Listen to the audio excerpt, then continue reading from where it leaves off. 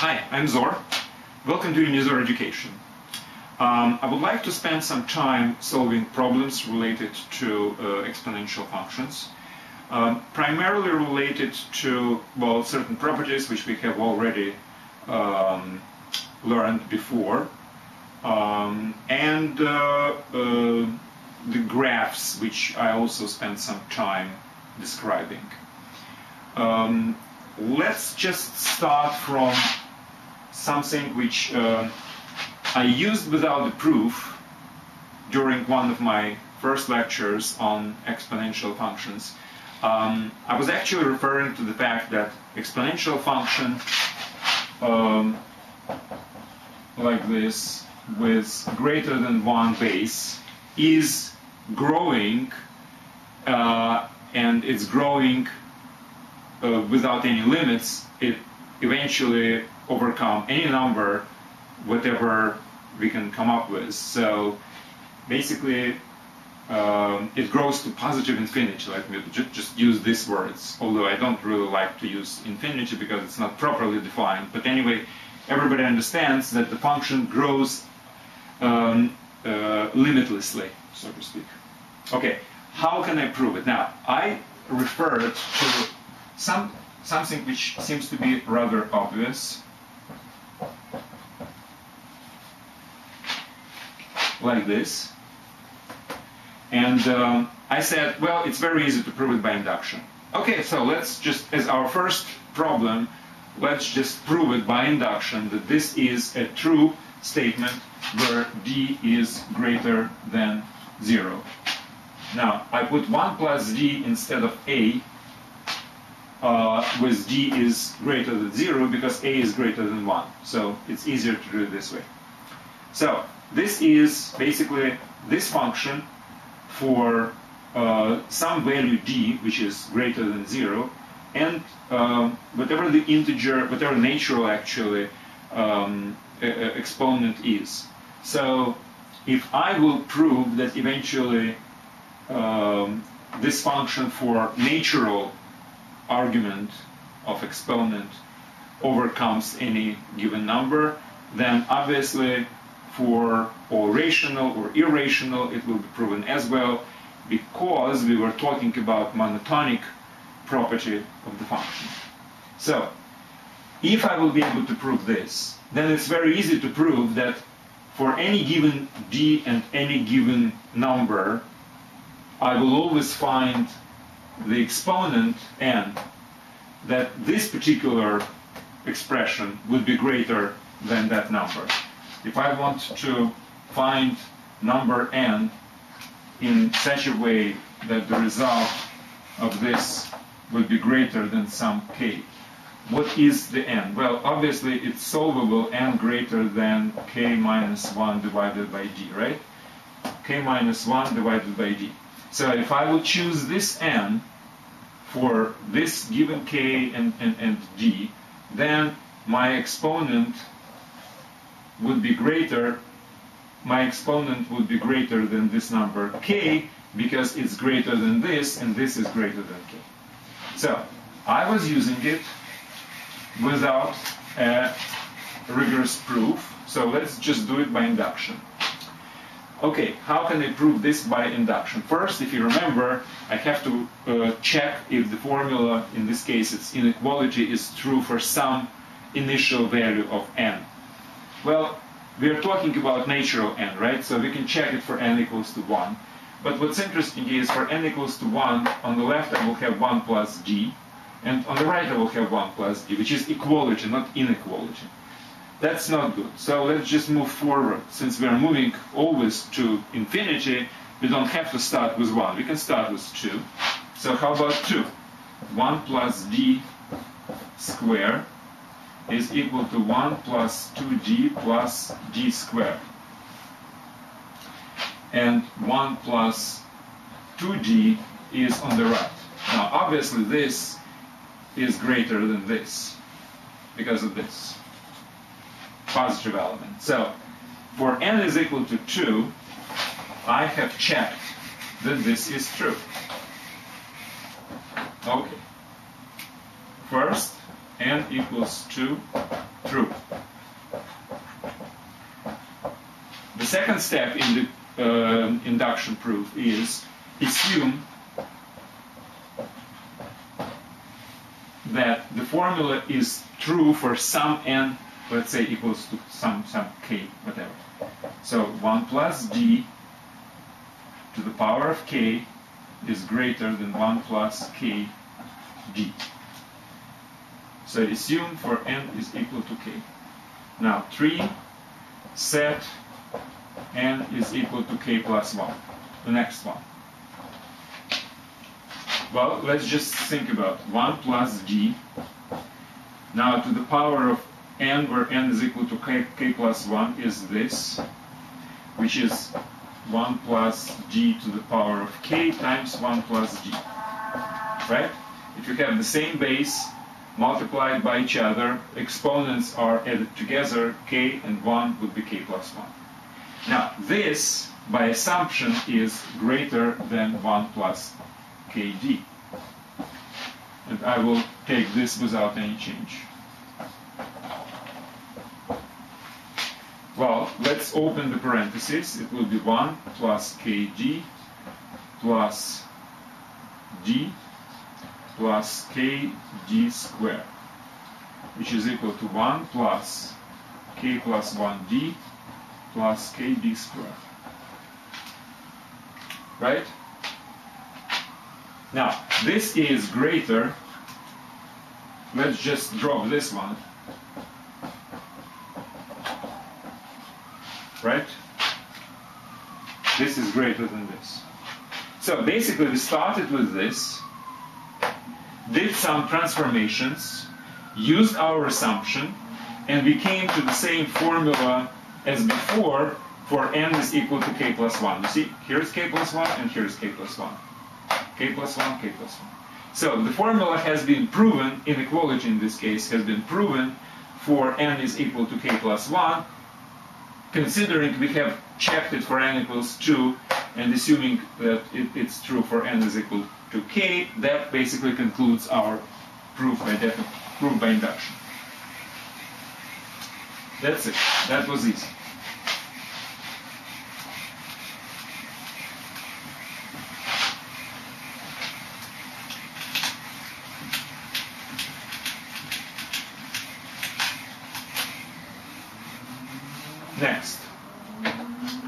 Next we are talking about steepness.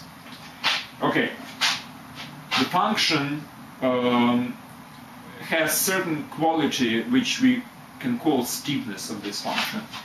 Let me just generalize it first. If you have some kind of graph, whatever the graph is, and you would like to know how steep the function is at a certain point somewhere.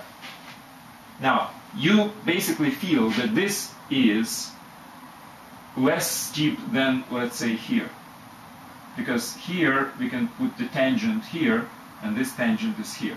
This is steeper. So basically the steepness is more or less a steepness of the tangent in this particular point, whatever we're trying to measure.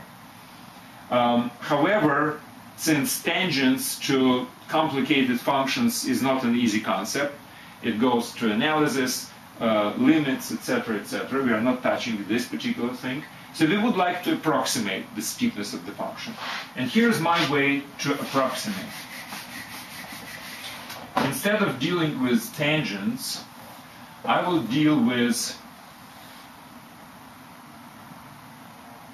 increments. So if this is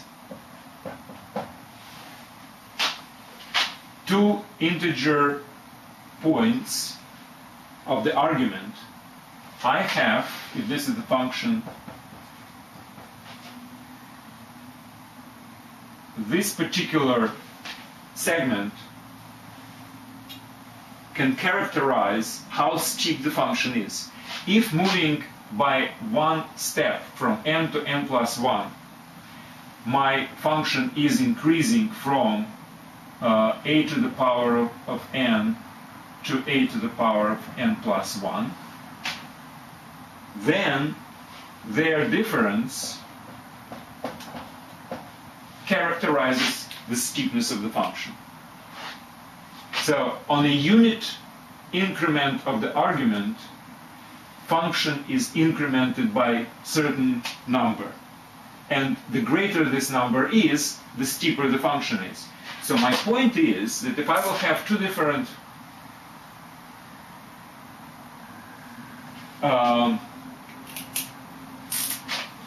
exponential functions, this is b to the power of x. My point is that the greater the base, if b is greater than a, the function is steeper, which means that on the same segment, the increment of the function, this is b to the n, and this is b to the n plus 1. So the increment of the function b to the power of x, where b is greater than a, should be greater than the increment of the function a to the power of x.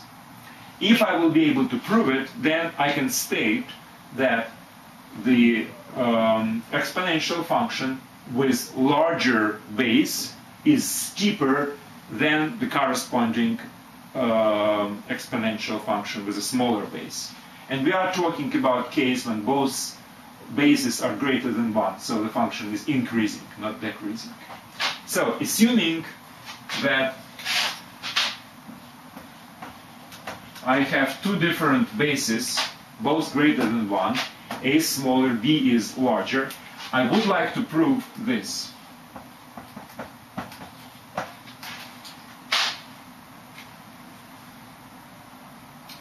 So if the base is smaller, then the increment on the same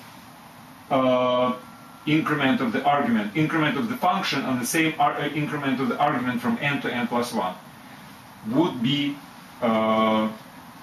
larger for greater base.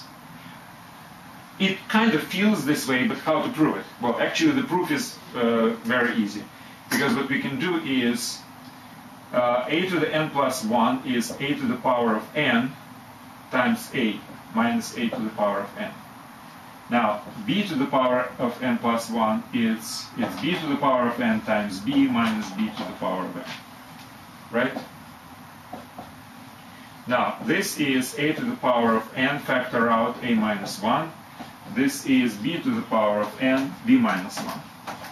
Now, both a and b are greater than 1, so these are positive. Also, b is greater than a, which means b to the power of n is greater than this, and b minus 1 is greater than a minus 1. So we have two smaller numbers, and this is two larger numbers multiplied by itself. So obviously, the inequality is this way, and obviously everything is reversible. That's basically the proof. So we can get to this particular inequality. So the larger the base, the steeper the function. And we are talking about case when the base is greater than 1. Okay. Now we have a different set of problems related to some calculations and properties of the exponent. Now, right now I'm talking about only rational exponents, and I would like to remind that a to the power of p over q by definition is q's root of a to the power of p, where p and q are natural numbers, integer greater than zero then. Okay, now considering this is a definition of the rational number, and also, by the way, a to the power minus p over q would be 1 over.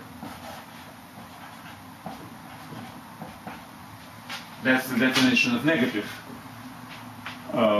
exponent. Now, using this, I have a bunch of inequalities which I would like to prove. Okay, 2 to the power 3 over 2 less than 3. How can I prove this? Well, let's go by definition. What is this? This is square root of 2 to the third, and this is 3. Now, I don't know really whether this particular inequality is true or not, but I can always square it in this case, because this is a square root. If I will square it, I will get rid of the square root. I will get 2 to the third, 3 to the second. Now, this is 8, this is 9. Now, this is obvious inequality, right? So, from something which I don't know of, using certain transformations, I came to the obviously true inequality. Now, I'm saying the key statement.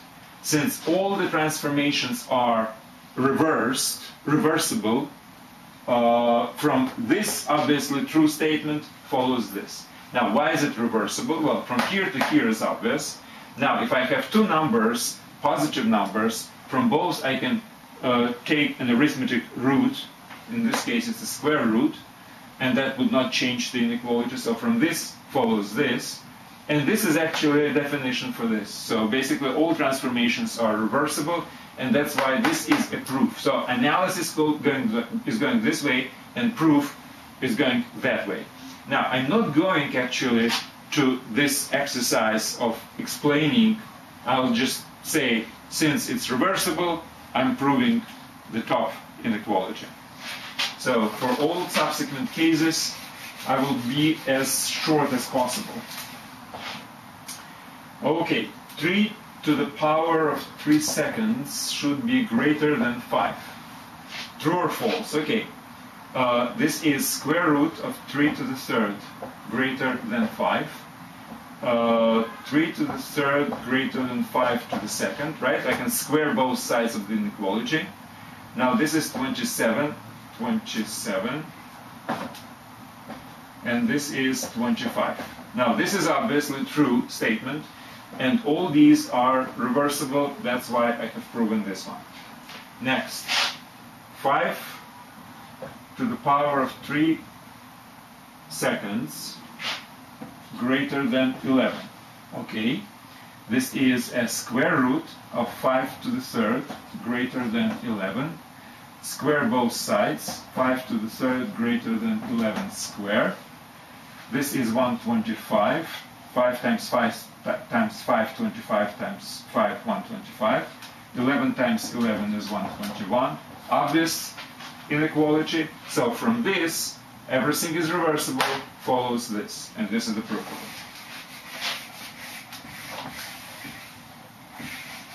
it. Okay. Next.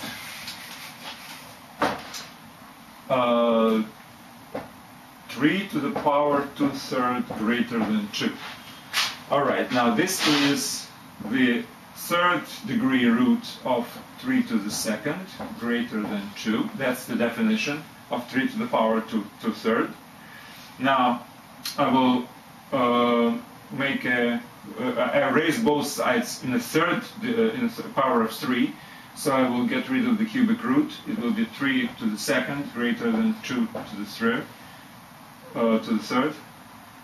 This is 9. This is 8. This is obvious. Everything is reversible, and that's why this is proven. Next, 5 2/3 less than 3. How to prove that? Again, this is a cube root of 5 to the second, raised to the power of 3, 5 to the second less than 3 to the 3. This is 25, this is 27.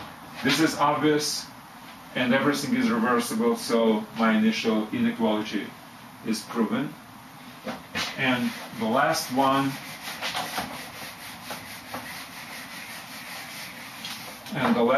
is I have to prove that 8 to the power 2/3 is equal to 4. Okay, what is 8 to the power of 2/3? This is the cubic root of 8 to the second. I have to prove this. Or if I will raise both sides to the power of 3.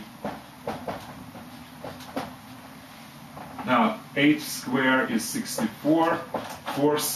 4 cube is 4 times 4, 16 times 4, 64.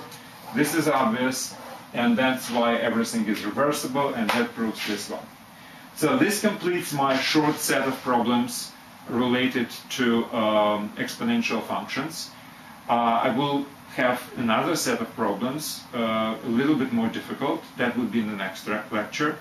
I do suggest you to go through all these exercises yourself. Go to unizor.com website, and everything is in there. Thank you very much.